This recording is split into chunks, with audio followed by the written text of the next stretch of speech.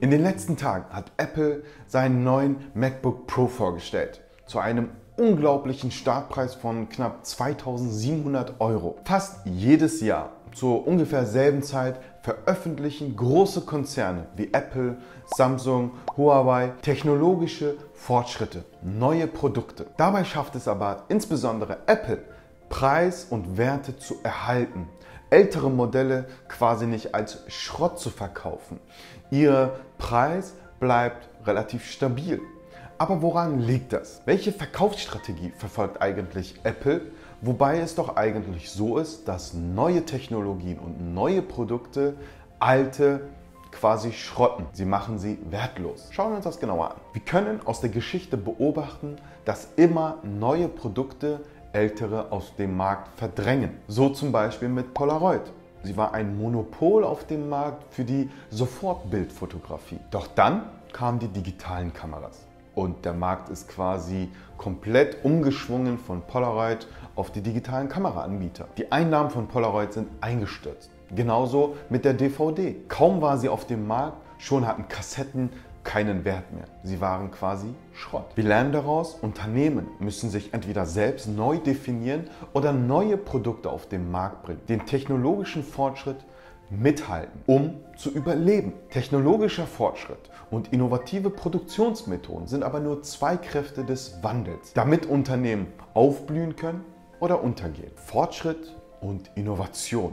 Neues produzieren, damit die alten Produkte zu Schrott werden. Josef Schumpeter bezeichnete diesen Prozess als schöpferische Zerstörung. Das klingt jetzt widersprüchlich, aber es hat schon seinen Sinn. Ein Unternehmen bringt ein neues Produkt auf den Markt, perfektioniert Technologie, entdeckt vielleicht bessere Ressourcen, erschließt einen neuen Weg der effizienteren Produktion und strukturiert seine industrielle Organisation vielleicht um und zerstört damit die Konkurrenz oder ihre eigene Vergangenheit. Während sich die herkömmliche Ökonomie auf den Preiswettbewerb konzentriert, konzentrieren sich Unternehmen auf technologischen Fortschritt und Innovation und bleiben so am Leben und dauerhaft auf dem Markt bestehen. Der Motor also dieser schöpferischen Zerstörung sind Unternehmen, die Mut und die finanzielle Stärke haben, um neuen Ideen einen Raum zu geben. Nach Schumpeter ist das der Schlüsselpunkt,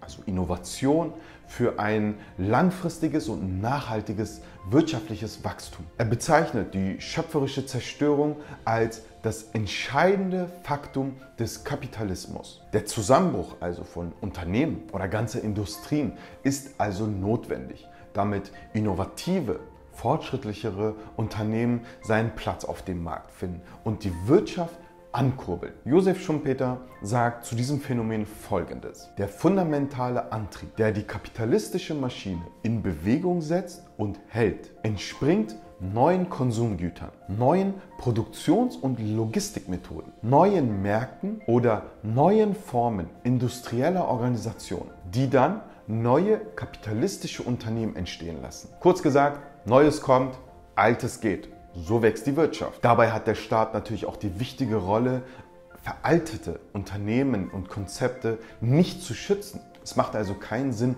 Polaroid zu schützen mit staatlichen Förderungen, um sie konkurrenzfähig zur Digitalkamera zu machen. Das macht keinen Sinn. Aber wieso retten dann Staaten Banken oder Automobilhersteller?